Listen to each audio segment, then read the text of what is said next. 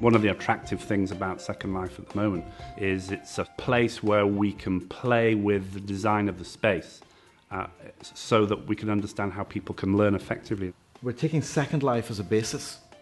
We're extending it. We're adding measurement tools in there, and we're taking that data off world to look at how communities are formed and maintained. Are there positive things about that for some young people that might be better compared to more traditional environments? The Interlife project team has developed 3D private islands in Second Life in order to help young people who are gifted and talented and looked after and accommodated. The project aims to harness the power of a virtual world to help young people develop social skills and navigate difficult transitions in their lives. Professor Vic Lally of the University of Glasgow leads the project with other team members based at Glasgow, Stirling, Sheffield and Heriot-Watt universities. In the research community that we're using with Interlife, our hope is that we're not going to be just disseminating knowledge, but the kids are going to construct knowledge. The kids in Derbyshire are very interested in making films depicting a problem with vulnerability at a point of transition in their life. Think of bullying, teasing, taunting, betrayal. And then a bunch of kids meet with their avatars on the island, and what they could do is use the film as a stimulus, and they'd say, all right, that's the problem. How can we fix it? All we're doing is providing them with the space, providing them with the opportunity, so these kids can make a contribution. The space is easy to co-construct. Young people can have control over the space, manage their own interactions, and learn. This is a kind of exhibition area where students were putting up boards that represented images of themselves, favourite activities, statements about themselves, to get students talking about themselves. What we've done is set up a monitoring system so that the text that's typed in and the position at which people are standing on the island is actually logged. You can then take those logs or summaries of them back to the participants and say to them, what's going on there? You know, pick out what I call critical incidents. They'll offer some explanation stimulated by the log. So when you put together the volume of messages, an analysis of what people are saying, and the recall stimulated by that people offer when you take stuff back to them, you get a rich picture of interaction. So it's a social research laboratory for us.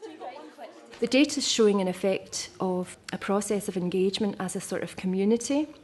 So the asymmetry between the traditional pedagogue and the learner, in a sense, has been balanced, if not reversed. There's a fluid leadership. We have to step back and allow the young people to organise their own events, self-regulate the environment, and it results in a sort of social construction of knowledge and a mutual respect and understanding between the young people.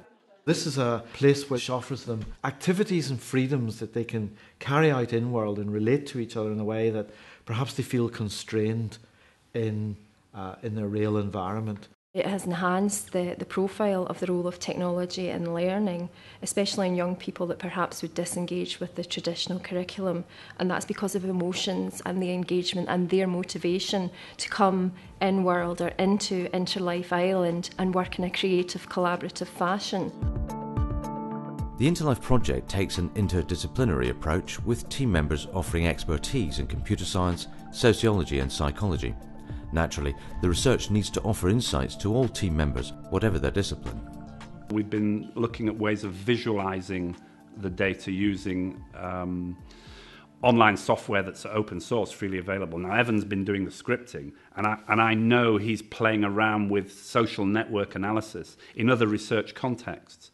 But he's using this project to drive the development of that software.